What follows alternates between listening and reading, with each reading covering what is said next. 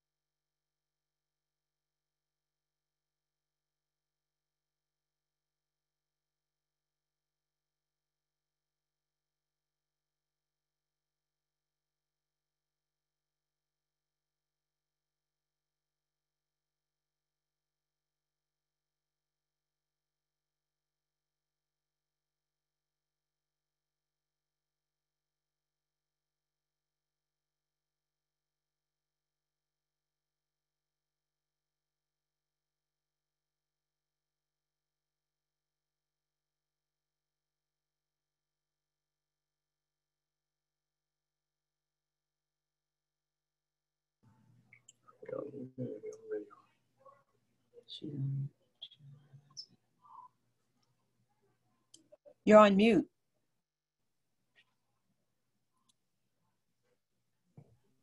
I know I'm not going to hear the end of that when I talk to Darren.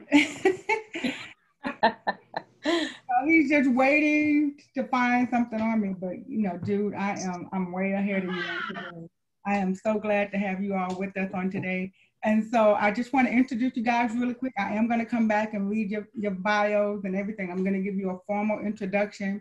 But if you've been following Ask the Expert for a number of weeks now, we always start with the mystery question, so that we can kind of break the ice and give our panelists a chance to check their microphones, make sure that everything is working properly. And so we're just gonna dive right in. I'm not gonna give them a chance to back out. We are going to go ahead and get started. Let me do one more housekeeping thing. If you have someone that is not familiar with Zoom or they're not able to get on Zoom, let your friends and family know that they can watch us live via YouTube. It's streaming now. So if you want to shoot someone a quick text message, tell them to go over to the AK Legacy Foundation and find us on YouTube, and they can watch the broadcast as well live. So I'm going to just get started. I don't want to waste any time. I'm happy to have our panelists here with us. And so we're going to start with the mystery question. Our panelists don't have a clue as to what the mystery questions are. And that's the fun thing. Sometimes we get so systematic, we forget to be spontaneous and have fun. And so I'm going to be in charge of creating that on today. So we're going to start with the Vinnett's. So the mystery question, you got to pick a number between 1 and 4. You don't know what the questions are, but I do. So pick a number between 1 and 4. We'll start with you, Darren. I'll say 4. All right, 4. Should we pray about it or be about it? I say definitely pray about it. You gotta say pray about it. And so I guess the question is, I know the person that asked the question, so I know they kind of say we always want to pray about everything. Why can't we just do something? So can you tell us a little bit about why you say pray about it? Well, prayer is basically communicating with headquarters. And when you realize that your life is not your own, if you're a believer, then you realize that your primary responsibility is to stay in touch with headquarters. And that's what prayer is. All right. Thank you. Getting in touch with the headquarters, getting the direct answer. All right, Lady Kia, we're going to go with you. All right. Pick a number between 1 and 3 since you've taken. Which one? Okay. 2. 2? Okay. All right, 2. Okay, this is going to be interesting. The question is there such a difference between, wait, let me read it again. Why is there such a bad, can't read this person writing, hold on. Why is there such a bad take on the word grind and hustle? I guess that means why sometimes when Oh, in the kingdom we say grind and hustle. Some people have some kickback when they say that. well, when you think about grinding and hustling, hustle just has a negative connotation anyway, because it, especially in the kingdom, what it infers is that I'm trying to make something happen. And sometimes, by any means necessary. But in the kingdom of God, like Pastor Darren just said, and pray about it before you be about it. You have to allow God to do his part. And a lot of times when we're grinding or when we're hustling, we're trying to do or take on more than it's for us to take on and to do. And so, and that having that spiritual balance, it brings balance when you have that connection with headquarters, that you don't have to grind, you don't have to hustle, you have to walk in faith. Okay, all right. Thank you. All right, Miss Courtney, it's time for you to pick your mystery question, number 1 or 2. I'm going to go with number 1. All right, number 1. All right, let's see what it says. It says, in doing business, should I consult my pastor in my business doing? Wow, that's a touchy one. Should I consult my pastor in my business doing?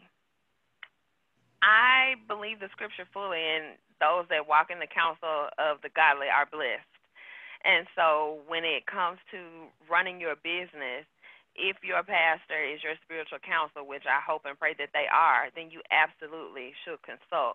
But I would like to add a caveat, because there are a lot of women of God who are business owners and they have husbands. I refer to mine as the bishop. So I consult the bishop when I run my business, and if I have to take it a step further, then I'll seek counsel from my pastor. But when it comes to godly wisdom, absolutely. If that's your source, if that's your leader, then you absolutely 100% should, because the Bible says we're blessed when we walk in godly counsel. All right, I like that.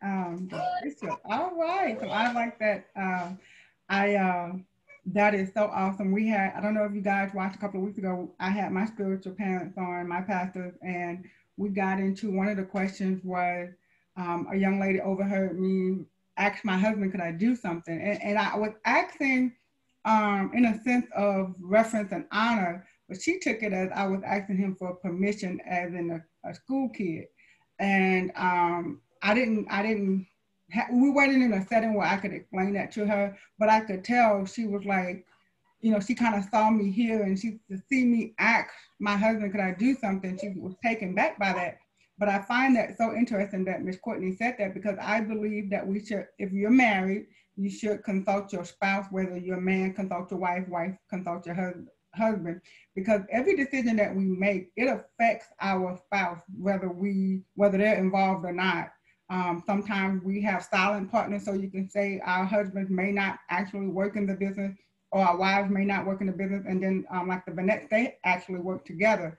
But sometimes when the spouse is a silent partner, some couples forget to consult one another. And so that is so very key that you said that, especially in business, because everything that we do does affect our spouse, whether we want to admit to it or not. So I think we're off to a good start. I'm excited. So I'm going to go back now. We are going to properly introduce our guest. I just like to do the icebreaker question to kind of give everybody, a chance to relax. Sometimes just me, myself, I'd be nervous. I'm so excited about the Vinnetts being on the show, on the webcast, being here with us.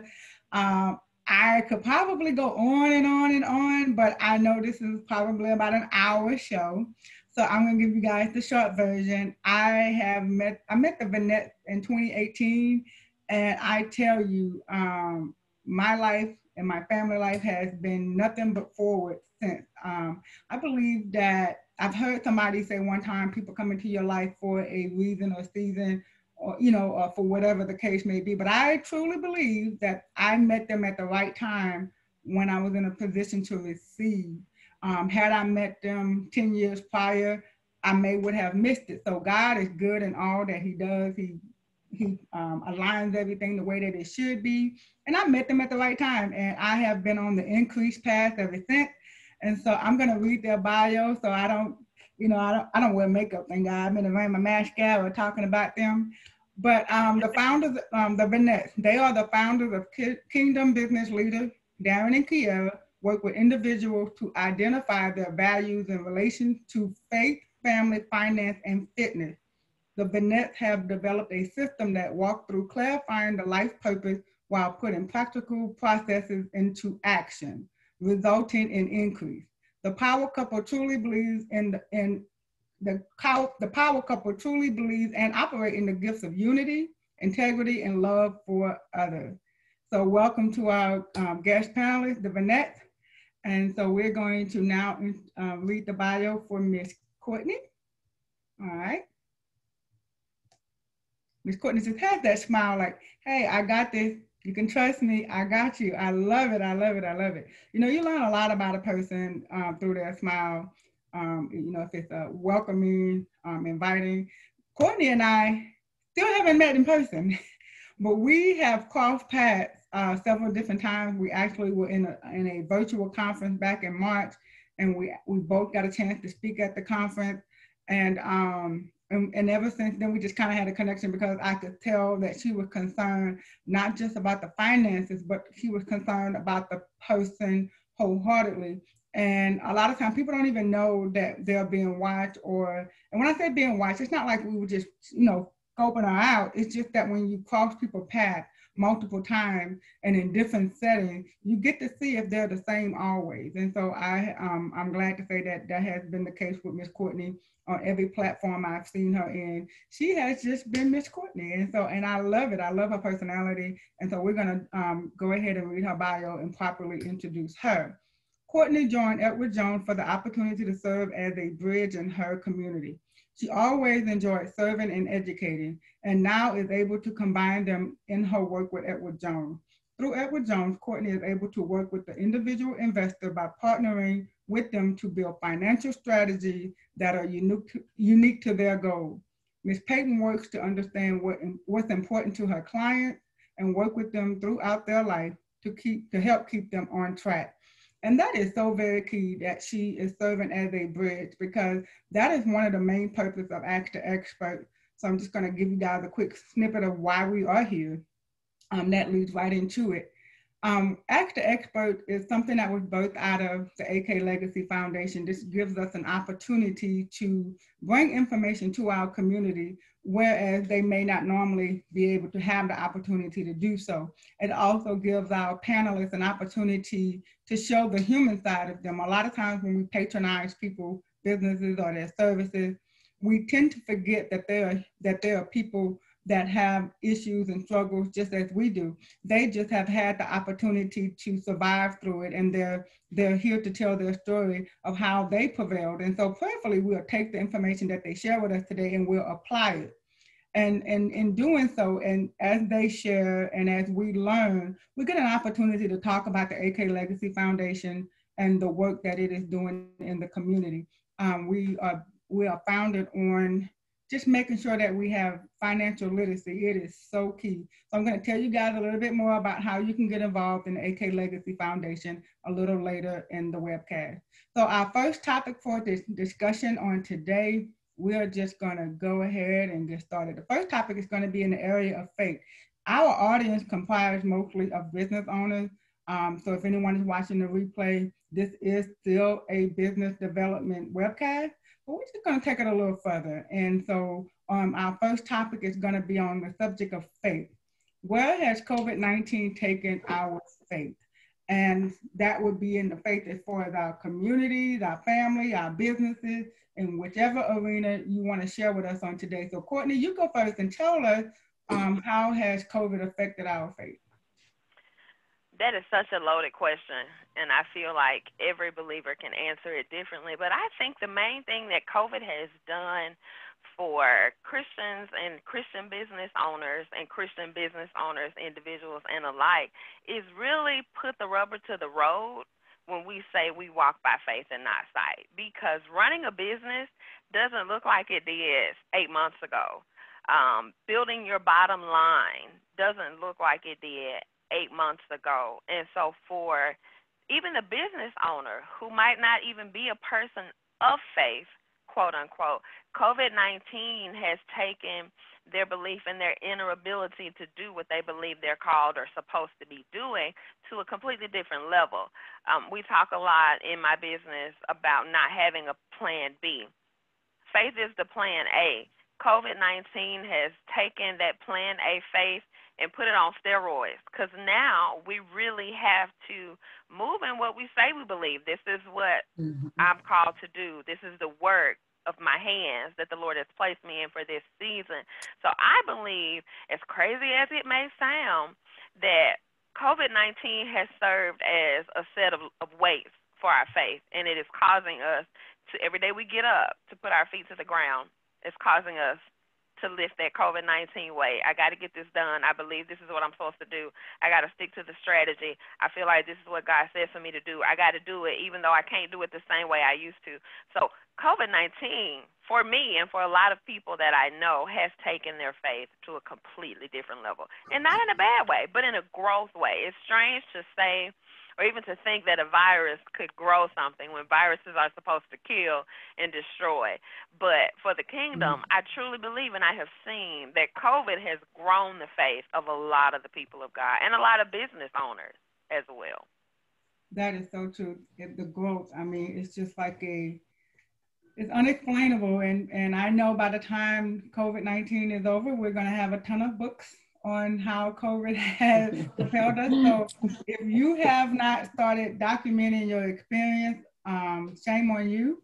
If you have not grown any during this process, really shame on you. This has truly strengthened my faith, and so I can speak for a whole lot of others. So we're going to give our panelists. I would like to hear from each of you. I'm Darren and Kierra. Okay. I'll say what I said to my husband when the pandemic first started.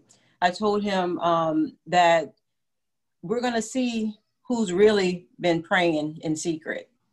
And so when I say that, when we talk about faith, there are people whose faith has grown, and then there's people who we're seeing who we're going to see a falling away, or in some instances we've already seen a falling away from, especially when we're talking about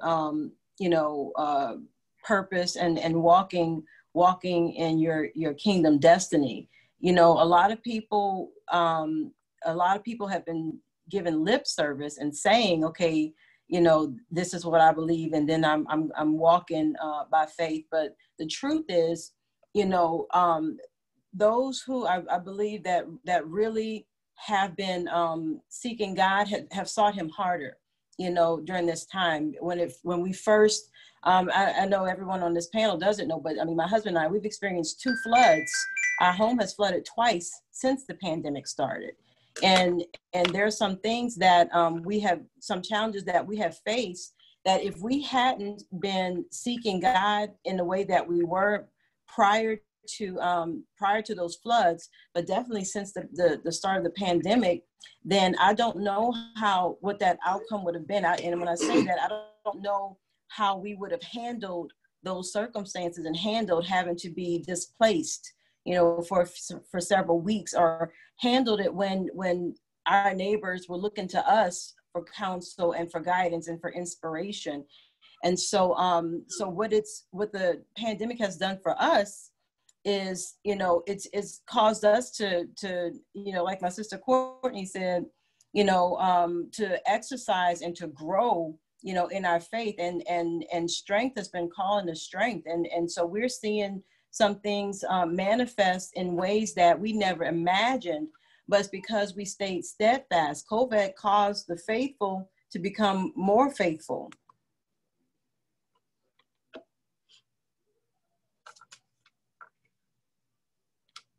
Darren, what's your take on it? Well, where has COVID taken our faith? It's quantum leap my personal faith, where I was struggling maybe to achieve one level of faith. I mean, the quantum leap is like I've gone from 1st grade to 12th grade in trusting and believing God. And I believe it was because in a lot of areas, I think what's the word? I think it's called resistance training. You know, when you go into a gym, they force you exert adverse pressure to force you to grow. And I believe it's forced clarity, forced priorities. It's caused us to force to focus on the kingdom. And what's also important, it's like in a state of emergency, a state of crisis, people begin to focus on what you call essential workers, essential supplies. And so in the same realm of faith, we've had to prioritize our faith in order to sometimes survive and all other times to thrive. And so I believe that it's been a God-ordained divine disruption to cause us to focus on what's really important, get rid of the riffraff, and focus on what and who and what's important, as well as our priorities. Yes, and two words I heard throughout of that is priority and focus. It has caused me and my family to focus on the priorities. I know a lot of my clients that I speak to, it's like now they just they need the emergency essential services. Everything else is that that some of them were doing for the limelight, they were no longer interested in. They was like, look, let's get to the heart of the matter. What is it that I need to survive? And I know Courtney could appreciate that. A lot of people that planned for the just in case are thriving right now. And then some are being forced to come with their emergency plan, your evacuation plan. Those of us that are here in Louisiana, I know you guys are watching from all over the US. Thank you for that. But here in Louisiana, if you don't have an evacuation plan for a hurricane, it's almost like you're just waiting to drown because it's inevitable. You're here in this bowl, as they speak. And so a lot of times in business, business owners, they didn't plan for cases of an emergency. And so this has truly defined your faith. What have you been doing in the quiet times, in the closet time, as Kierra had mentioned? We're going to find out who's been praying, and then we're going to also find out who's been praying now. If you wasn't praying prior to COVID, okay, so now you come on, get on board. We're going to find out who's been praying, who's been putting in the work, and who has been planning. So, all right. So so we're going to go into our next topic before we go to a little break. But we're going to go into our next topic, family. This is going to be interesting. The mindset culture, in our personal and in our business. I am going to start with Kierra on this one, personal. We're going to give her the personal one. So family, the culture of the mindset in relates to business when we're dealing with our business endeavors. I hear a lot of on social media, you'll see, especially for the millennials, they'll say, I have strangers patronizing me more than my family. It's a shame that my family won't even click on my website. And they're just kind of looking, it's as if they're disappointed that the family is not supporting them as much as a total stranger would. So could you explain that a little bit? Well, the Bible says that a prophet is without honor in his own home. And the truth is, a lot of times we look to get things from people that they don't have the capacity to give to us. And what I found really just in walking with God and in loving God is that everybody, one, doesn't understand that, but then also some people just want to wait to see if it's really God and if he's really going to come through for you. And in that, God gives us assignment. And I've learned, over the years that family isn't just blood. He's shown me that he's given me kingdom sisters, kingdom brothers, kingdom mothers and fathers that when my own family forsook me, the Lord took me up and he gave me a community, a family of God that was able to give me what it is that I needed, the support I needed, the hugs, the what have you that I've needed to thrust me forward to that next dimension. And so, if anything, I've learned that by the Spirit, that covenant that we have with each other through in the spirit realm is stronger, and even it supersedes the blood relationships. And so those blood relationships, we pray for them. You know, we pray that God would open their eyes, but we don't wait for them. We don't wait for them. They'll catch up at some point, but we have to go forward with God. And a lot of times, you know, he'll give us the covenant sisters and brothers that we need to link with us and to push us forward and to walk with us through those times where, we are vulnerable. So he's never left us or forsaken us. It's sometimes what we have to do is just look around and look to see who our help is coming from. It may not come the way you think it's coming, or from the who you think is coming from. Right, true. That is so true. Darren, you hold your thoughts. I'm going to come back to you on this same question because I got a particular question I'm going to ask you in mind, but I want to give Courtney an opportunity to speak first. So Courtney, give us your spin on the culture of the mindset for personal and business relations. A lot of times when people are trying to bring the business into the family. In my particular business, I have found, and it's just really the hard truth, it's not anything against a particular person, but a lot of times your family and your business just don't mix. It just kind of is what it is. And I think that we ought to, you talk about those posts on Facebook when people say, my family doesn't do this, my blah, blah, blah. Ask yourself, who are you doing this for? And Ms. Kierra said it, people tend to expect more of others, expect a lot from their family. And I have learned that I had to adjust my expectations. That's the first thing. When you are doing what you know that the Lord has called you to do, you have to adjust your expectations accordingly, which brings me to the next caveat. Who are we placing the expectations on? Are we expecting God to bless our business, or are we looking for particular people? And when we adjust our expectations and put the burden of making it come to pass on the one who called us to do it anyway, then I think we might not be so touchy-feely if our cousin don't want to buy the dress that we're selling for $10, or if our uncle does not want to burn our candles in his house. It's not a personal hit, and I think we have to learn how to draw that line, because ultimately we can cost ourselves the relationships that are otherwise valuable and vital in our family because we mix, and we really just shouldn't do that. Adjust your expectations, because while people may lack capacity to do for you what you expect of them, God doesn't. You put the expectation in the right court, and it will come. And I fully believe we have to continually pray about our own mindset, because that's where the battle is fought. It's invisible. And so there's so much at stake when you're running a business and you have the mindset of my family has to support my business. They just don't. And sometimes they probably won't. And that's okay. Adjust that expectation, move forward. Take the personal piece out of it just for a moment. Still be cousins, still be sisters, still be aunties, still be friends. But if they don't support your business, that's fine. God gave you that business. He'll send you the people. And don't be bitter about it. You want to be blessed, not bitter and mad. You don't draw people with that. You draw them with honey. Don't have no attitude.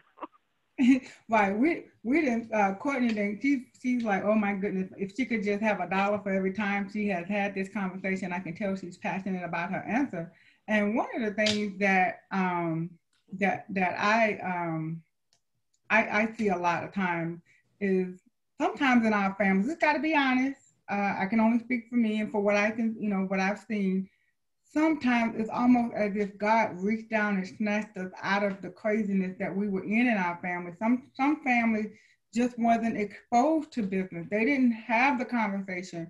They wasn't talking to anybody at Edwards Jones. They wasn't going to business coaching. So they just haven't had the opportunity to even be exposed to what a lot of us have been blessed to do. And so when they see us doing these things, they're a little nervous maybe to patronize us, because they don't really know they can't see how in the world we're doing what we're doing when they're not realizing that God did it. It wasn't us. It's God did it. And so like you said, don't be bitter, just be blessed and be welcoming to them. And so Darren, this leads me to the question that I have for you. That's why I wanted to give Ms. Courtney an opportunity to speak first.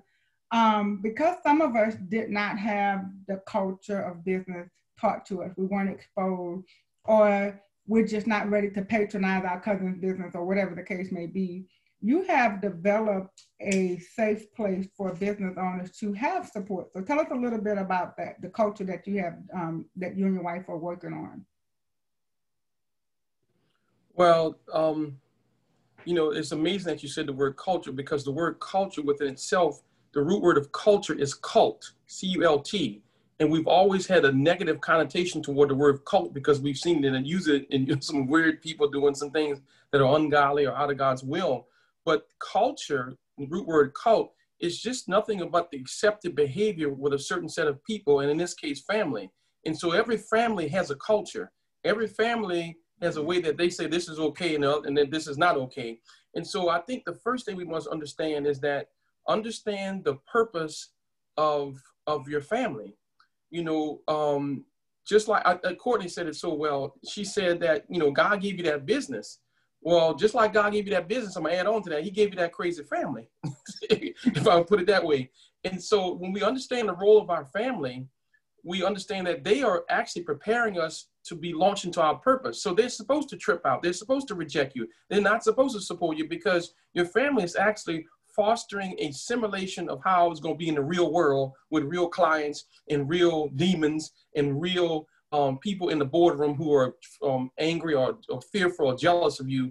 And so when we understand our family and the role they're supposed to play, then we could actually appreciate them, you know. And so, you know, having said that, you know, we realized that my wife and I, that we wanted to establish a culture, an environment that fosters not only entrepreneurship, but self-esteem, healing, you know, hope, help, and healing to the heart that's hurting. And so that is our Kingdom Business Leaders. And so I'm so grateful that not only you are part of it, but so many others. And I didn't want to be a part of another network. There's nothing wrong with networking, but I wanted to create something that I believe that would raise up an army of believers as about, I say about, B-O-U-T, about running after the devil.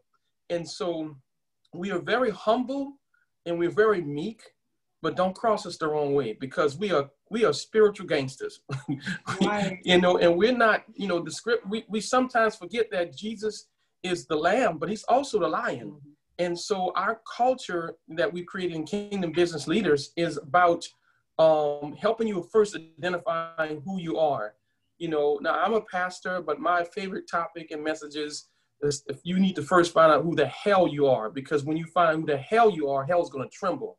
And that's what we teach Kingdom Business Leaders, that you need to first identify who you are. And then when you find out who you are, then you could understand why people, and I'm going to say like this, and I'm going to stop. But, you know, I always say popularity is when people like you, but happiness is when you like yourself. And so when we create a culture where help people to find out who they are and they like themselves, they get healed, they get whole, and then hell's going to start trembling. And so that's what Kingdom Business is. But we're also about equipping them with the tools. You know, some of the challenges, people have different challenges. Some people need accountability. Some people just don't have the money. Some people just don't know what they don't know. They don't know what questions to ask. And so Kingdom Business Leaders is just a culture that we've created. We're a community. I mean, you know, in that community, we have all barbers and doctors and whatever. And so we just create that community where you have a level of accountability. And we have a community where it's not about money. Money's secondary, you know. And so does that kind of explain what you were looking for? Right. And because I know some people haven't gotten to that point to where some of us are, where we know to not look to our family per se. And so some people still need some type of support, a validation to know that they're not crazy for the idea that they launched out with, because they didn't have a model to follow. And so I do believe that, and I guess I can be a little biased, Kingdom Business Leaders has done that for me. It has given me like, okay, it gave me a way to check myself, like, okay, yeah, you're not crazy after all, because we're around others that are doing some of the similar things as far as the mindset. Not necessarily the same type of business, but just to know that someone else stepped out on faith. Someone else is praying over their business when they walk through the door. Just to know that there are others like us, you know, It's almost like in the movie Lion King, you know, it's like, oh, there's more, you know, there's somebody else like me. And, you know, when you find somebody that looks like you, you're just excited to know that you're not out here alone. And that's just what God does. He's not going to leave us. And he did that by giving us others to reaffirm us. And so I really appreciate that you have a support system or family or culture. You know, it is what it needs to be for each person. So I appreciate that. So we're going to find out more about Kingdom Business Leaders, and we're going to also talk more to Courtney about her financial advising over at Edward Jones. So I'm going to do a brief announcement, and I'm going to ask our panelists to check the chat to see if there's any questions, anything that you want to add into the chat. This will get a great opportunity to do so before we come to our next set of questions. So I kind of want to talk to our viewers. I just want to thank everyone because we got some more information, and I just want to make sure that I do this. The AK Legacy Foundation is an organization. We are founded on Christian principles, and we teach financial literacy, and we do business development. And we know that everyone learns different, everyone does everything different. So we try to find different ways to meet the needs of those that need our services in our community.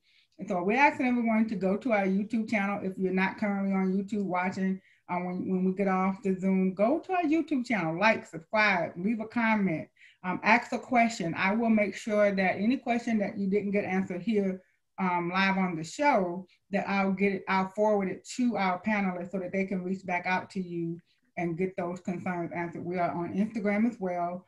And every Wednesday at 11, we have Ask the Expert. We have a different topic every week. But I tell you, God is so good. He is so awesome that he has blessed this community, this culture, this safe place to have where we can have open dialogue, whether we agree or disagree. This is a place where we can get our concerns met. Our website is up here on the screen. If you could go and view the website, check it out, see what it is that we have to offer, see what you can offer to the foundation. We are accepting donations, and any donation that is given, we truly appreciate it. Right now, we're gearing up for our Youth Business Summit. We do have a foundation charity sale going on right now. Every item that is purchased, it goes strictly to the youth, and it helps us with the business summit that is coming up. So get plugged in. We have some organizations that you see listed here. We have something for everyone, whether you're a youth, a man, a woman, black, white, purple, it doesn't matter. We got something for you, and I'm sure you have something for us. So this is just an opportunity for you guys to share. And remember, every donation is tax deductible. And so we're gonna go over and start on the next one, which is just kind of keep it real. Y'all know this is our favorite topic, right? Money, finances. Where is the money? I was gonna say, show me the money. I was like, I'm gonna be a little bit more professional, and I'm gonna say, where is the money? So one of the first things I want to talk about, since we are in COVID-19 season, and I guess every generation has this thing that happens that comes along that separates us. Either we're gonna find out who's prepared, who's not, who they are. It's just always something that shakes us up. And so we're gonna talk about the money.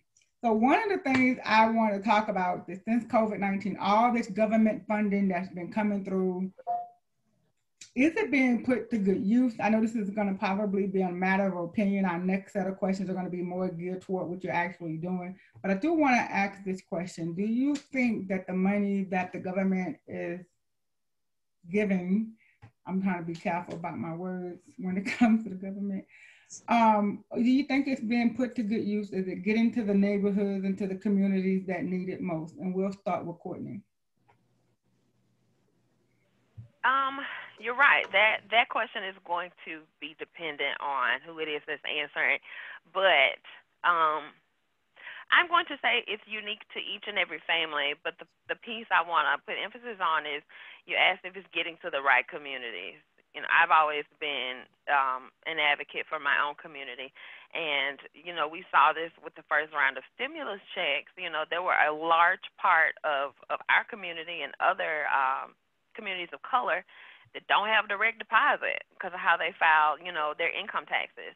And so when it comes to getting the money to the right places, I believe a lot of those communities, a lot of our brothers and sisters were the ones who were in greatest need of the stimulus checks. They were backed up and they didn't have direct deposit access to get to them. So, yes, I think that the government money is marked for a good use. Whether or not it's getting to the community that needs it the most is a different question, because there's a lot of pipeline between the issuance of the checks and getting them to the hands of those who need them.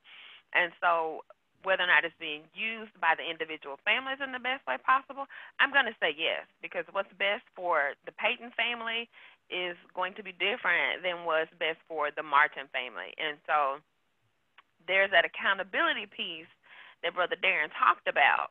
You have to be able to say that I take this $1,200 or $1,700, I think, if you had kids, and use it to this best ability. So that's where the money is. It's out there. Now, the uses of it are going to be unique to each person. I think the government's doing a great job, or they did, rather. There's a little hold up right now getting the money out in the beginning. But for those people who really need it most, you know, the marginalized are always in my heart, and that's the reason why, you know, I do my best to be a bridge and bring awareness and bring knowledge. Because, you know, I just told my husband this last night. There's not a time in history when our community has not had to play catch up. When have we ever been able to save? You know, after we paid all our obligations and paid to the sharecropper, then to the tenant farmer, do we have enough to save? You know, and I know that's going where you didn't ask us to go, but where is the money? I think it's there, but can we put our hands on it? It's a whole other different thing when you talk about whether or not our community has the same access to upward economic mobility as the others do. That's enough for me.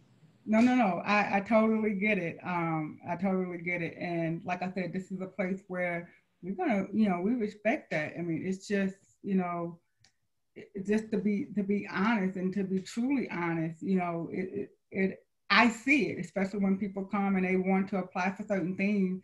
The list is so long of what they need to get done to even just apply. We're not even talking about press and submit. They don't even have the things that they need to apply. And so that leads into my question for you, Darren. When I say where's the money, is there some system, some magical potion out there that we can go and purchase that's going to tell us everything that we need about our situation so that we can at least apply for the money?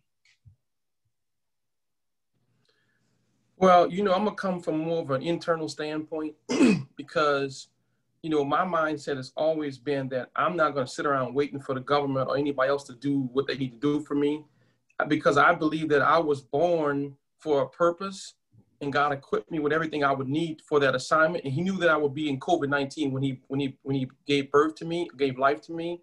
And so not negating what the government is doing and not doing, but I think if we really teach our children and our older 40 and 50-year-old children as well, that stop looking on the outside and start looking on the inside. Your Father God has given you the power to gain or create wealth. The word create means to produce something that's never existed. Right now, where the money's inside you, you know. And so if you want to show me the money, then you need to dig within yourself and cultivate what Father God has put inside you. The word cultivate means to develop what's already in you. And so I'm passionate about getting people to get out of them what's already in them and show it to the world, because it's inside you. You know, so many people, you know, that's probably why I'm not in politics, because I'm not trying to create more employment. I'm about deployment. Deploying the gift that God puts inside you is going to create wealth so that people start chasing you, you know? And so I believe that when you become known for your craft, your skill, and you do it in an innovative, creative way, which is innovation is ruling right now.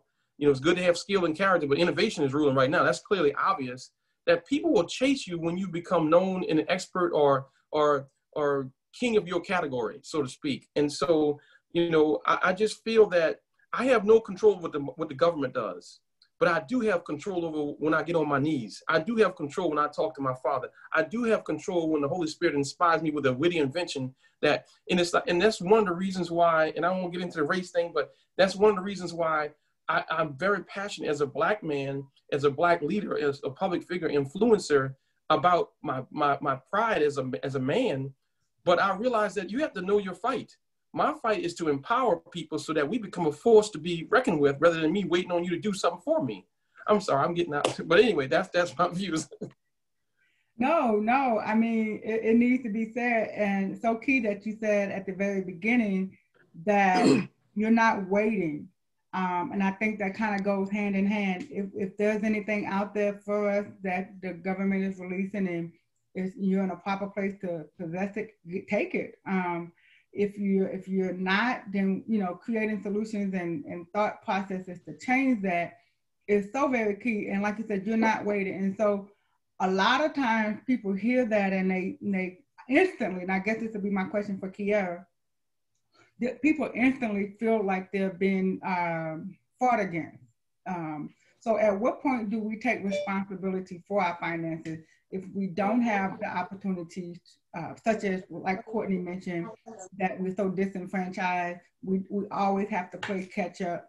So what about the mindset of money when we do get it? Are we doing the right things with it? So I think for me, I think it all starts in the mindset. So what is your, in your opinion, your facts, anything you want to share with us in regards to this topic, where is the money? Well, in terms of mindset, I feel like, you know, there's some things that we have to do to make sure that we're in the place that we can receive what it is that God has for us. You know, I mean, there are things that are basic, like tithes and offering. You know, there are things that are basic, like, you know, keeping your heart pure so that your blessings can flow. And I'm saying that because, you know, in this season, it's there. I don't believe that there's any magic formula. You know, I mean, there are some things that we can do to set in motion, you know, the blessing from God and the release of, you know, wealth in our lives. But at the same time, you know, there's not a magic pill. You know, it's really, it's an individual walk. It's something that we all have to self-discover, you know, what it is that I can do, what is it that I should be doing, and especially be prayerful about, you know, is there anything that I'm not doing or something that I am doing that is hindering, you know, my blessings from flowing? Because I'll be honest with you, from the beginning of this pandemic, you know, my husband and I had flourished, you know, and it to the degree that it didn't make sense. But what we understood was it was seeds that we have been sowing over time. And when it's harvest time, there's nothing that can disrupt your harvest. You know, COVID-19 came, but for us, God said it was our time. And so, you know, so it's really a personal thing. We have to look within ourselves and say, okay, are we doing, you know, what God called us to do? Are we obeying God? Are we being good stewards over the finances that He's put in our hands to manage? Because if we are, you know, then He said Isaac sowed in famine and he reaped a harvest where, you know, other people were starving. And so I believe, and I know that God is not a respecter of persons, and He is not, He's a good Father. He's not, he wants to get blessings into our hands. He wants to get resources into our hands. And so I you know, ultimately, you know, we really have to look to Him as our source and our sole provider, and watch those other things come into play, and then watch Him use the government, or use, you know, in some cases, you know, people that we have instant stars on the internet. You know, there are different things that God is causing to pour in the blessing, but we have to be prepared, you know, in our hearts and in our mindset to receive what it is that He's prepared for us, because there is a divine transfer that's supposed to take place. Well, are you in position to receive it? Right. Being in position, that is so key. And so, Courtney, I'm going to ask you one more question. She said, in position to receive. Tell us a little bit about some of the products that you, let's say a person hasn't started doing anything. They're business owner, small business owner, they haven't done anything. They don't have a 401k, they don't have nothing to fall back on. They're just kind of doing business and paying bills. What product or service do you recommend, you know, them considering? Well, I first, I always tell everybody when I talk to them, because I'm not a product salesperson. I am not a stockbroker. I am your relationship investment advisor. So when I recommend products to my clients, I do it on a personal basis. So I get to know them. I'm a major relationship person. So before I'm an investment advisor, I am a Christian. I'm a wife. I have to get to know my clients. But to be very generic, if someone rather has not begun to plan for their retirement, then for business owners, there are several ways that we can start that. There is the simple retirement plan for business owners that allows that owner to contribute more than you would, in a Roth IRA or a traditional IRA. There are options for them to include their employees if they want to. There is the SEP IRA for business owners that allows them to exclude employees based on certain restrictions. So there are a lot of different solutions that I offer. People want to know, well, if you've never started to plan for retirement, then we want to be intentional and purposeful about doing that.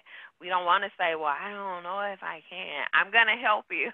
I'm going to look at where you are, help you set your goal, and determine whether or not it's realistic that we get there. And if we have to, we'll go back and revisit and adjust that goal. But the goal is to start, right? I always like to say you can build anything, but you got to have the bricks. I have to have something to work with to help you lay your financial foundation. I say get started. I always ask people after I talk to them and I tell them a little bit about what I do. I help you pay for your kids' college education. Is it a crazy idea for us to have a conversation? Is it a crazy idea for us to have a meeting? Get the question going. They think, you know what? I probably do need to come and sit and talk with you. Boom. Let's be innovative and have a Zoom because I don't want to catch the Rona. So let's have a Zoom meeting so I can see your smile and you can see mine. No mask needed. It's not a crazy idea. You got to have the conversation because I like to say you don't want to retire and have to be a Walmart greeter. Now, if you want to do it, go on. That's wonderful. Those are some of the nicest people I've ever talked to when I go in the store. But let that be an option. If you just don't have anything else to do with your time, you go there and you do that because you want to, not because you have to. Because all you got is Social Security, and your kids have their kids, and they can't help. You understand what I'm saying? Right. That's like Brother Darren said, what's in you?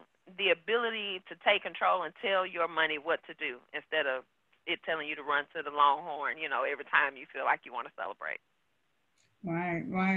And Darren, that's so key. That kind of brings me back. I know we're on finances a little longer, but hey, it's mentioned in the Bible a lot of times. So I guess we got a lot of opportunities to talk about money. So Darren, that's one thing, like she said, letting it be an option. So what about the people that don't know what they're supposed to be doing and they've spent years doing this one particular thing only to find out that they're not satisfied or this is not what they're supposed to be doing, because if it's not what you're supposed to be doing, chances are it's not being very profitable either. So how do you, or what for your the KBL, for the Kingdom Business Leader, how do you help people just even figure out what they're supposed to be doing? Well, you have to understand, first of all, there's a truth that we must first understand. Like with racism, all this is coming out now, but it's been going on. So there's something far greater than racism that's been going on that we need to bring out to the light. Everybody else come out the closet. Let me bring this out of the closet. You were born to rule, but they program you to fail. Going to recess was just programming you to take a break after so many hours of work or working from the field or the factory or wherever. So you were born by God to rule, but you were programmed to fail. So with that being said, understand that God has an internal GPS inside you before GPS existed. And that GPS is connected to your desires and your passions. So at Kingdom Business Leaders, what we do is we help you focus on what's already in you, the desires you have. That's why the Word of God says, I will give you the desires of your heart. And also, so it's like those when you see people on the beach with those metal detectors looking for different treasures. What is a treasure in you? And that treasure is simply connected to your passion, because God made you to have a desire to be passionate about certain things, so you want to do it. It's like men would not populate the world because it's too painful. We wouldn't do that. So he gave that to women because, there would be no people here. So just as God made sex pleasurable so that we would want to reproduce, he made your passion, your dream, your goal, your desire in you as a GPS to make you drawn to certain things so that you say, this is what I'm supposed to be doing. And so I always tell people, what do you want to do? What do you like doing? Father God is so awesome. I heard Kierra saying our Father provides for us. He's so awesome. He's basically saying you can do what you want to do. And so what is it you want to do? What is it, that thing that you would want to do? And I guess you have to define passion. Passion is the thing that you want to do, even if you were sentenced the rest of your life to do it for free. That is, like Ecclesiastes says, to do what you love doing, that's the gift of God. And so a lot of people make the second mistake. They say, well, Darren, I already know what I love doing. Well, then I would warn you or caution you to not do what you want to do or only for money, because money, you know, right there in Revelation where it says the adulterers and the whoremongers are going to hell, well, the greedy and the covetous are going to hell too. And so we make money more than what it's supposed to be. And what I mean by that is that if you're passionate about something and you've identified that, then say, well, now that I know what I want to do, how can I do that thing in such a way that it will bless people? Because money will chase you money is simply a solution for solving a problem. And you will say, well, I already know somebody that has a delivery service. I already know somebody who does what I do. But we haven't seen the way you're going to do it. You have a certain, like the millennials say, you have a certain swag. You have a certain style. You have a certain way that you do what you do that only you can do it, and we get it when you do it. You know, like my sister Courtney, you know, I can't wait to collaborate with her because guess what? We know financial advisors, but it's not the way she's going to say it. You know what I'm saying? And so we have an obligation to not only define what's in us, but then go and refine that. You follow what I'm saying? And then serve that to the world. So yeah, it is simply looking within yourself and helping you. All we do is help people. We're the mirror. I'll say like this. The mirror doesn't make you black or white, rich or poor, small or short. The mirror just reflects who you already are. And so Kingdom Business Leaders is just a mirror that you look into and say, oh, I'm going to find out who I am. And we just help you do what you call to do, you know? Right. And so that is one thing that, you know, finances, it's just a tool. And I think when we revert to that and we're not so busy chasing it, but we're doing what we're passionate about and we're doing the things that we're supposed to be doing, the money will flow, the money will come, because that is going to be a result of the work. And so I really think that we've learned a lot, got some nuggets out of all of that. And if you watch the replay, watch it again. Sometimes you have to watch something more than once so that you can get a full understanding of it, and being passionate about it, finding out what you're supposed to be doing, do some estate planning, doing investment planning, getting started. And so that kind of stuck with me. So when Courtney said getting started, I instantly thought about working out. You know, everybody said, well, I didn't ate bad all week. I'm just going to start over Monday. It was like we're always waiting on Monday to start over. And, you know, Monday never comes. And so when it comes to finances, just get started. So we're going to bring that right into fitness. Let's just get started. So we're going to start with fitness. And so physical and mental fitness, I'm always teaching what I call financial fitness. And because that's what's easy for me to do. Now, if I had to be a fitness instructor, it wouldn't be good. So we're going to talk about fitness. So Darren, I was out there being nosy, and I like to see who my panelists are. And I saw you had something that said fit over 50. So first, we know you're over 50 because you got it out there. And so what is this about being fit over 50? Tell us about that. I'm not there yet, so I'm going to need you to tell me about being fit over 50. So.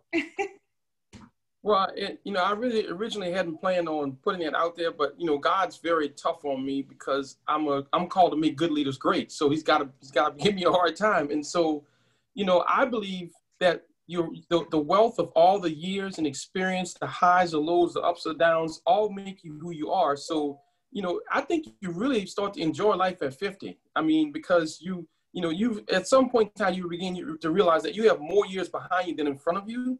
And so you really start to maximize those. And so I think fit over 50 is simply being wholeness, wellness. And I started the Facebook page only because I felt that I thought it would be more effective to share my personal challenges and struggles with other people, because I know I'm not the only one struggling with, challenges, that we have to be fit and to maintain our fitness or to achieve our fitness over 50.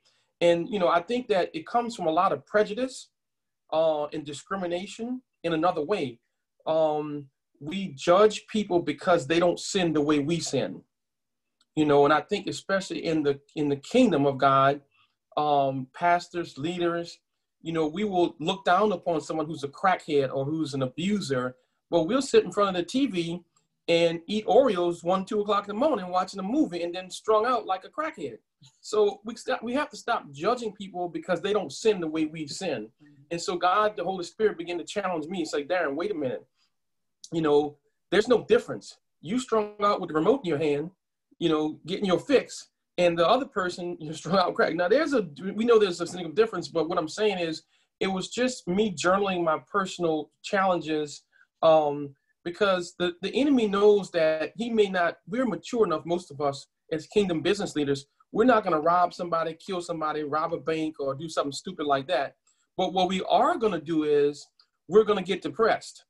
We're going to get discouraged, or we're going to be, we're going to gossip, or we're going to start mess, or we're going to watch that TV till it's like, we claim we don't have prayer time, we have not time to pray, but we watch.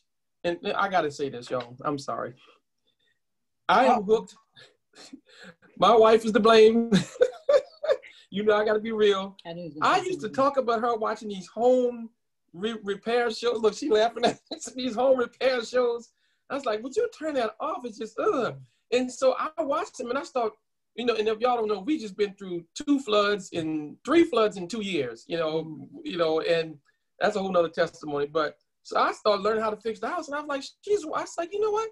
So the way they get you, Candy, is before the one show ends, kind of like those mystery murders, they already start the second one, so you don't have time to get up and go to the bathroom or do anything else. So it's all her fault. She's all her fault, So I started watching these shows, and I realized, wait a minute, the Holy Spirit said, you're infringing upon my time. And I had to realize that the reason why I couldn't get up with my goal to make it at 4:30 in the morning every morning is because I watched that that home show that you have me watching.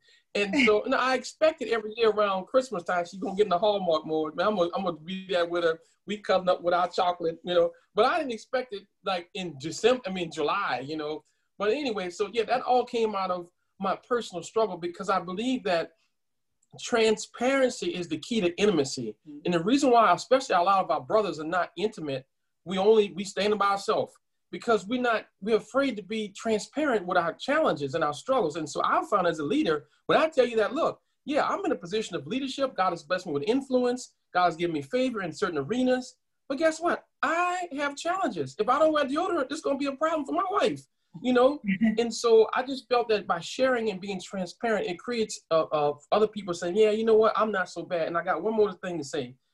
And it's about what you just mentioned earlier about the finance and the fitness, is that a lot of times I would get on myself because I say I'm gonna work out every morning. I'm getting up at 4:30. By 5:30, I'm done. Okay, and so I get up 3 mornings, but that 4th morning I wouldn't do it, and I'll have this heaviness or this feeling of like accusation, or I didn't do it. I didn't keep my word to myself, and the Holy Spirit began to show me that, wait a minute, you make your confession. You know what? I didn't do it every day, but my confession is I'm doing more often than not. And when I say I'm doing more often than not, it took the pressure off me like, yeah, well, you a liar. No, I didn't make it 5 days a week, but I sure got 3 hours. I got 3 days, and I am doing it more often than not. And so when I realized that, wait a minute, I am doing good.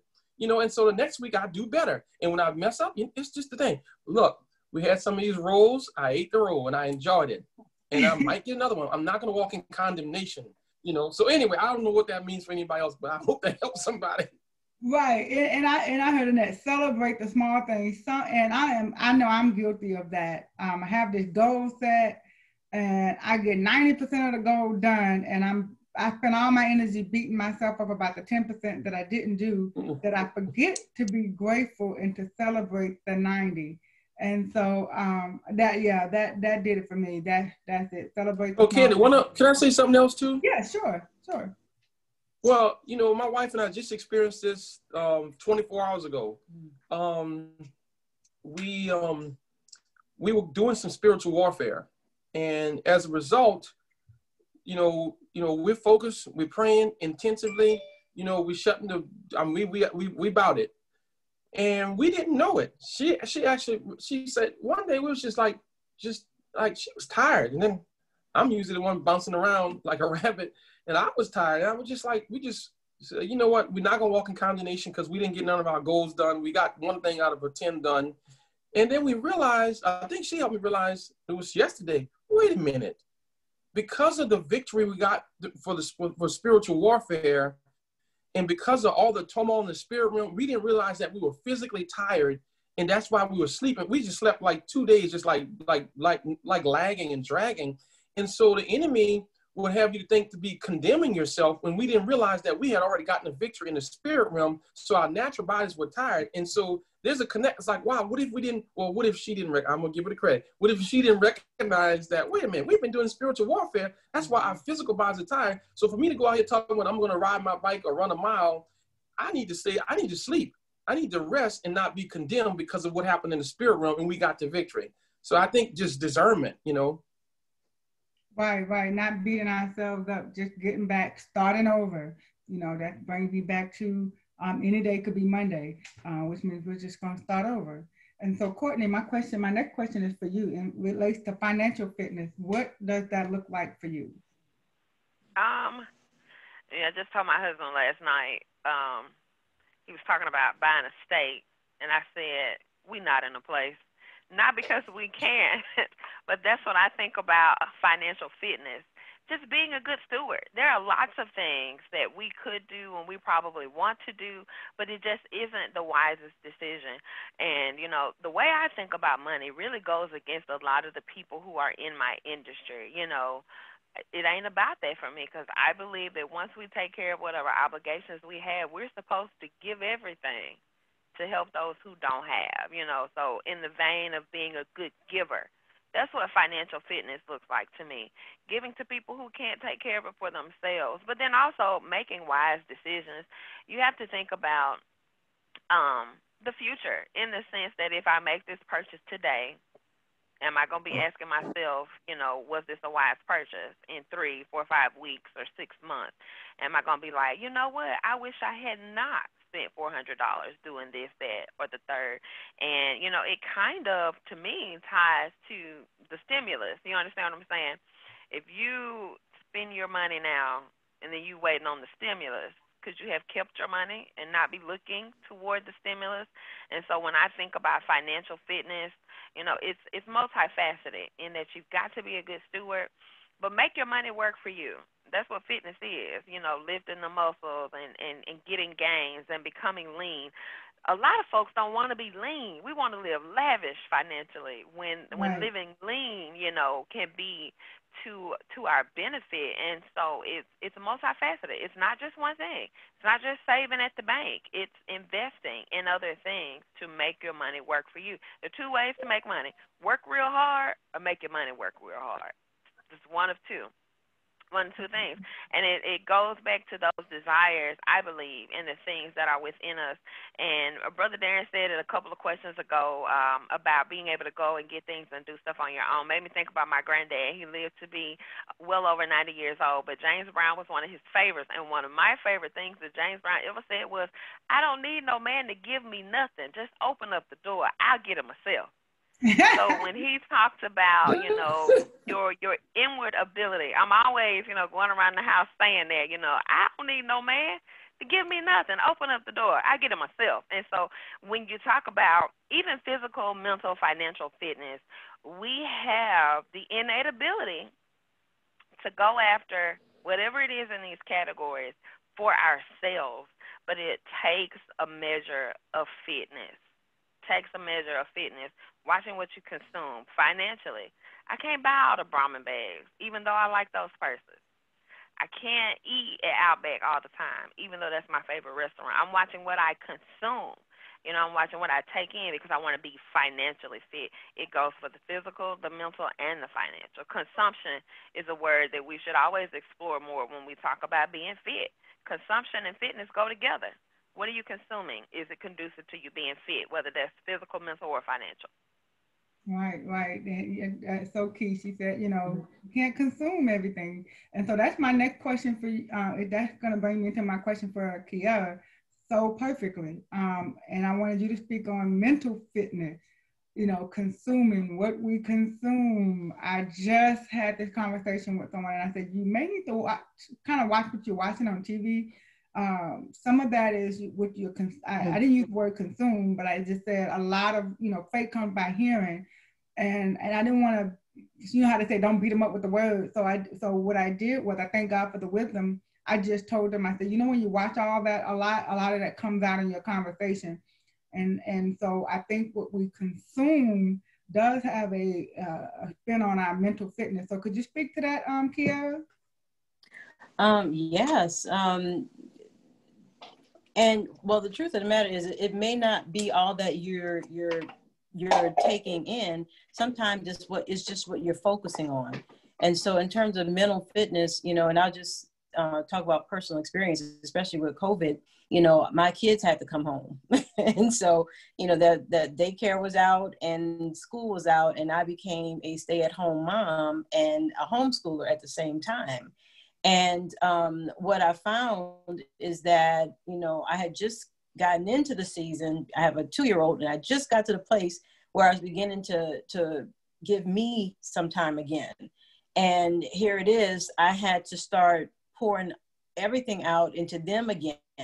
And so I had to find or learn how to rebalance myself through all of, you know, just the challenges of having kids at home, of trying to work at home, trying to teach at home, and stay on schoolwork for my 7-year-old. It's like I really had to, you know, first give myself a break, not try to do everything, and then also learn how to balance, you know, their time, my husband's time, and my time. And that's something that, you know, as a woman, you know, as a mom and as a wife, that we have to constantly do anyway. But with the changing of seasons, changing of circumstances, you know, sometimes we have to reevaluate what, you know, our new norm is going to be. And so in terms of consumption, you know, I had to really, I found myself, and my husband was talking about my HGTV breaks, you know, that was for me. That's what I used, because I couldn't go to the movies. I couldn't, you know, we couldn't necessarily go out to get entertainment. And so that was the one little thing that I rediscovered, because I mean, I didn't watch a lot of TV before COVID, but that's what I found to bring me back home and give me a little bit of, you know, mental stability, you know, while my house had, you know, my norms had changed. And so, you know, and at the same time, you know, where it gets to be sticky, and I say that is like, it's particularly between, you know, a married couple. You know, I'm a night owl and he's a morning person. So I'm watching these shows late at night when he's trying to go to sleep, and he got hooked, and now he can't get up in the morning when that's his best time to work. Right. And so, you know, it's really, it's learning how to balance all those things out. And, you know, I sometimes I just took my iPhone out, and I have to watch my little shows on TV, on the phone. But at the end of the day, you know, it's really making sure that you have a balance, you know, and that, you know, as my husband said earlier, about not allowing other things to encroach on your time with the Father, your spiritual time, you know, then also giving that time and attention, sometimes more, you know, when your children need more from you, you know, to them that they need during the day. And then also, you know, at some point being able to feed yourself, you know, what you need throughout the day. And so it's, at the end of the day, I know sometimes it's overused, but it's finding balance. It's finding balance. Mm-hmm. We have to do that. We have to do that for ourselves. And sometimes when we don't know what to do, we really have to see God and ask him what to do. And then at the end of the day, sometimes he might tell you, you need to talk to somebody, you know, you might need some counseling. And so I'm sure there's a lot of people right now, especially with COVID-19, you know, there's some counselors making some serious money, because people need that outlet. They need to free their minds and to free themselves from the pressure of whatever it is that they're not doing, of the pressure of not having that job, you know, of the pressure of being at home all the time with you know, even your family. You might love them, but you might not want to see them 24 hours a day. You know, it's like, it's a lot of adjusting and a lot of you know, flexibility that we have to have in terms of, you know, of our schedules and how things, we like things to be. You know, we have to be creative in some ways, just to allow ourselves to breathe and to allow our families to have that time together, or even finding areas where we can separate and get our own quiet time. And that's something that we established in my household. We have quiet time. Some of them have nap time, some of them have quiet time, but at nap time and quiet time, everybody's quiet. And that it feeds us. It feeds all of us. Right, and that's so good to have a routine, something in place. We have to have that mental break. And I'm with you. AGTV, I watch it all the time. I don't get to watch TV that often, but when I do, that's the channel it's going to. And my husband, Eddie, he's like, oh Lord, what you gonna build today? But in my mind, I'm watching these shows and I'm getting all these ideas, you know, I'm gonna do that, you know. So it's very relaxing. It's a change of scenery, especially when you're watching the one when they go to the different islands. So for me, it's like I'm gonna get to a vacation, so I'm gonna watch it. But yeah, it's so key that we have a mental break. It's key that we have good stewardship for our financial fitness and get the workout on. If it's just 10 minutes a day, start somewhere and build your way up. Do some level of fitness for your body. You know, we want to have. It does us nothing to have all the money and can't enjoy it. So we have to have, you know, that financial fitness, that accountability part. We need to have our health. You know, health is wealthy. So we want to make sure that we have our health. So I want to bring everybody's attention to the screen real quick. We have in our AK Legacy Foundation, like I said earlier, we're ramping up for our YES, which is the Youth Business Summit, where the youth will have a chance to come before some judges and pitch their business. Some of them are already in business, some of them are wanting to start a business. And so this gives us a platform to help them to do so. So I'm asking everyone to go to the website, check out our the shopping fundraiser. Christmas is coming up. Hey, they got Christmas trees in the store, so why not? Start buying the gifts now. You know, be wise with your spending. Don't wait till the last minute and spend all this money. Go to the website, do two things. Purchase something for someone or for yourself, and you'll get a tax donation slip for every purchase that is made. So we're gonna, we want to invite you guys to do that. So go to the website, check it out. Don't find anything you like, don't worry about it. You can leave a donation. So I want to make sure that we're going to give our panelists an opportunity to give us their closing remarks. So I put on the screen their contact information for Courtney, her phone number and website, and the same as well for Darren and Kierra. So we want to make sure that you do that. And for those that are on audio, I want to go ahead and read the best way to contact them. The best way to contact Courtney, her number is 601-261-3747, 601-261-3747. And Courtney is a financial advisor with Edward Jones. You can find out more about their services that they have to offer at edwardjones.com. I'm going to bring you over to Darren and Kierra. Their best form of contact for them is to go to their website, which is www.readyforincrease.com. Just as it says, readyforincrease.com.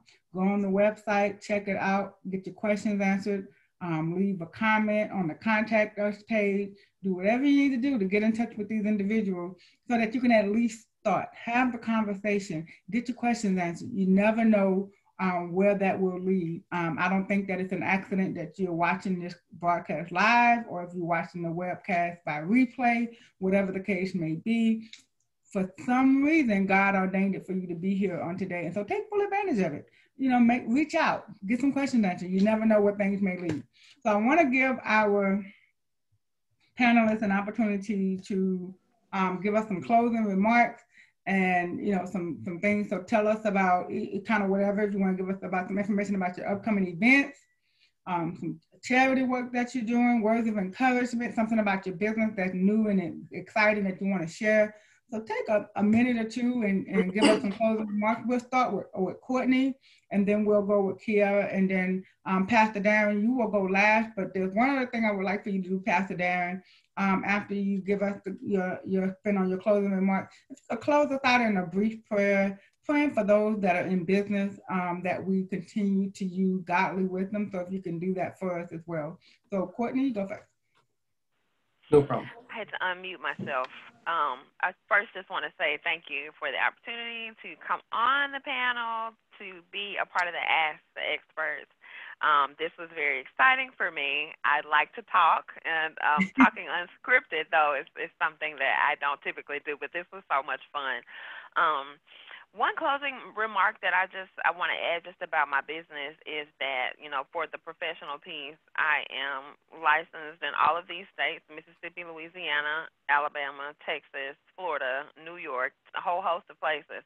So if there is a business owner that would like help with strategies for their business in one of those areas, it's not a bad idea for us to have a conversation. But then also, don't ever think that it's too late for you to start, because if we are purposeful and intentional, we can reach the goals that you have set for yourself, but you have to first be willing to have the conversation. That's it. All right, thank you, Courtney. I really, truly appreciate you taking time out of the middle of your day. I know that you have small children as well. My hat is off to you and Kierra. Thank God that, I'm a grandmama now, so that's all somebody else's problem now. So I'm just there to provide ice cream now. So this is great.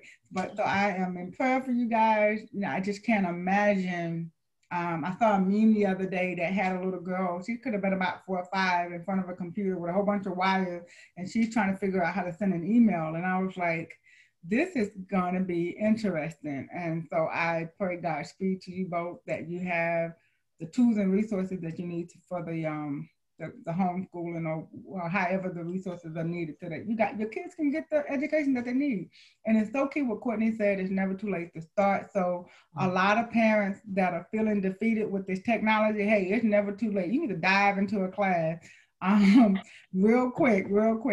So Kierra, is, give us your closing remarks, any upcoming events, any charities, anything that you would like to share with us.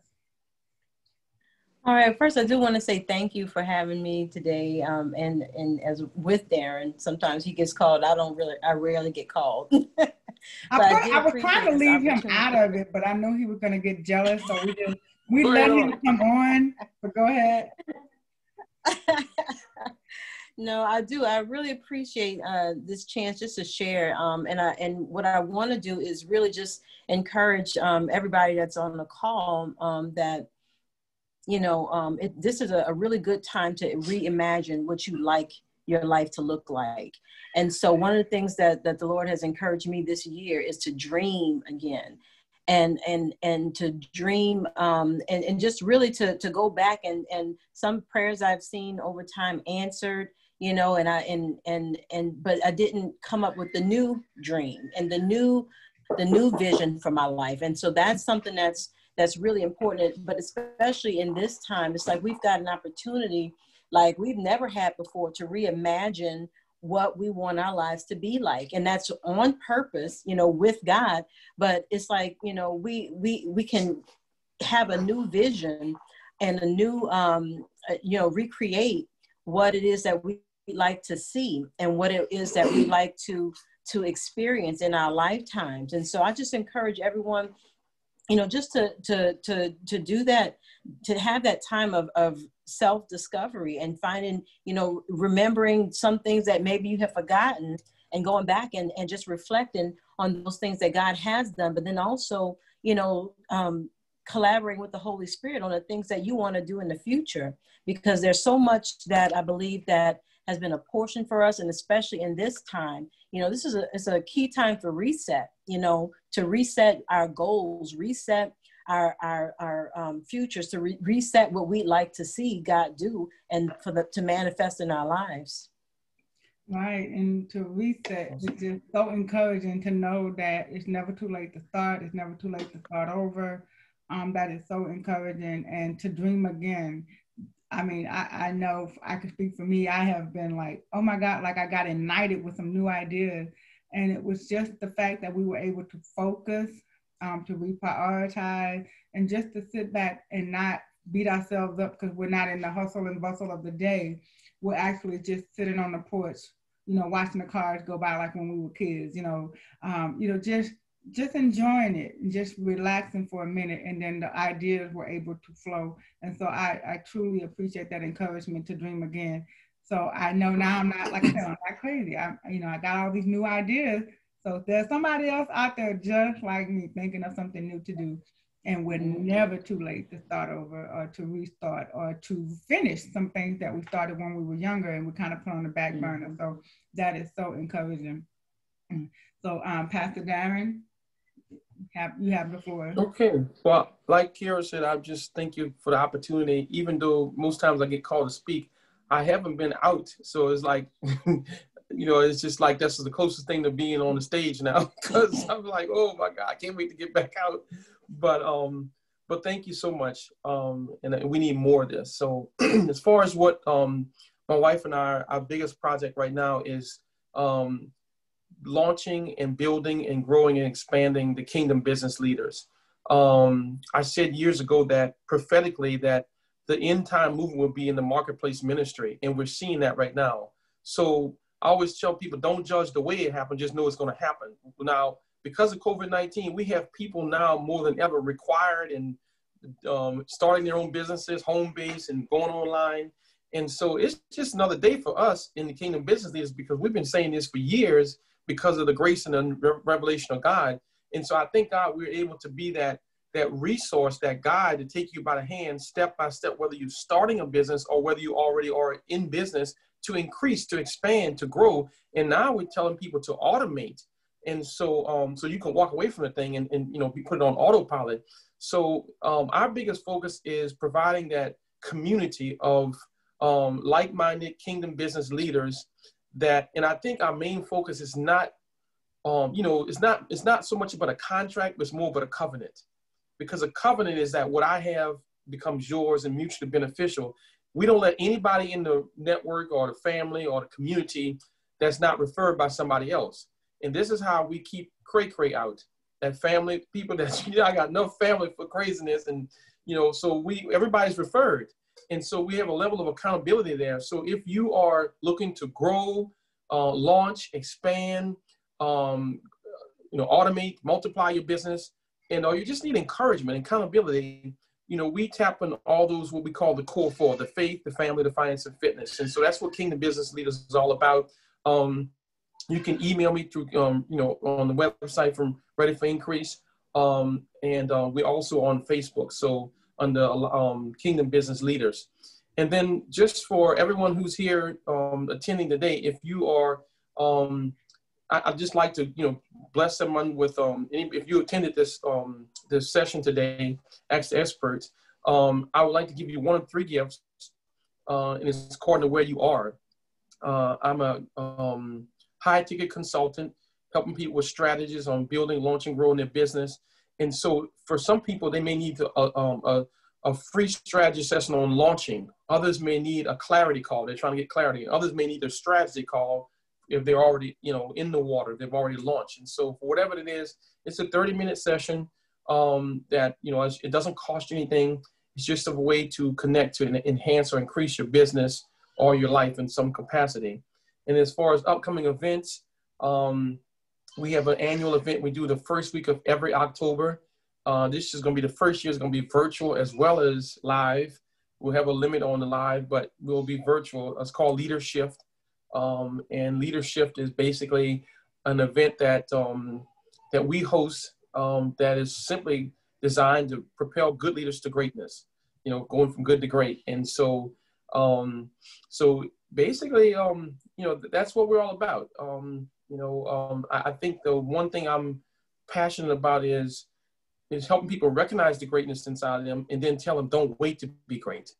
It's waiting for you. And so that's it. Okay, well, I thank each and every one of you for being guest panelists on today. I thank all of our viewers. I thank our supporters of the AK Legacy Foundation. I pray that God continues to tremendously bless you, and I pray that we don't disappoint. I pray that when you look back on this and you see us a year or two from now, you see that we're actually putting things into motion, that we are moving forward. We're making sure that our communities are better, that financial literacy and business development has been wholeheartedly embraced and put into action, not just hearing. So everything that you've heard on today, take the part that applies to your life and apply it. Apply the pressure, get it done. Take advantage of these complimentary sessions. Courtney stated that you can reach out to her and see if you guys are a good fit, get some questions answered. The Vinnetts have offered a complimentary session. If you're not sure what you're supposed to be doing, take advantage of the clarity. If you already know what you're supposed to be doing, you're off and running, you just need some a strategy to go to the next level, take advantage of it. If you arrived already, well, call again and make sure, make that session and make sure you properly arrive, So there's something for everybody. Take advantage of the session. And then, like I said, don't forget to go to the AK Legacy Foundation, view our website, go to our YouTube channel, share. A lot of people are working during this time of day. We originally had this time due to everyone being sheltered in place. In the near future, we will revisit the time, but for right now, it's still at 11 o'clock a.m. on Wednesdays, and I truly, truly, truly appreciate each and one of our panelists for taking time out of their schedule.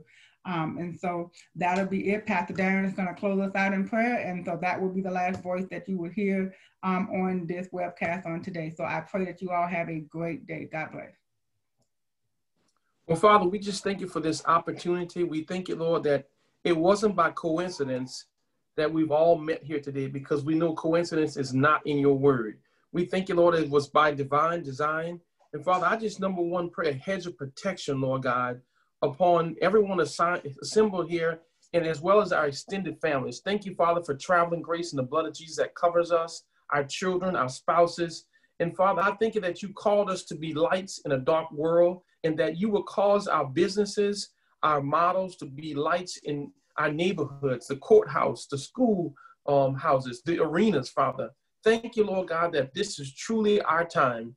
And Lord, where others are frantic and fearful and their hearts are failing because of fear, we thank you that you are showing yourself strong in ways, uncommon ways, and means that we ourselves have never seen. And Lord, we just acknowledge you. Forgive us for ignoring your voice and your still small promptings in the past, but thank you that we are listening now.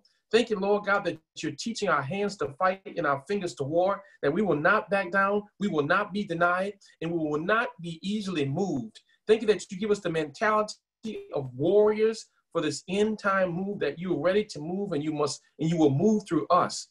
We bind the enemy, all his tactics, his strategies, every evil plot and plan. We render it null and void. We bind the spirit of every monitoring spirit that comes to watch our progress with no good intent. Every evil eye, we poke it out now in the name of Jesus. We thank you, Father, for what you have done. Thank you for the vision and the dream, the desires and the goals that you've given us. Thank you that we are truly moving out, that it's not just our time, it's our turn. In Jesus' name we pray. Amen and amen. Mm-hmm. Bye-bye.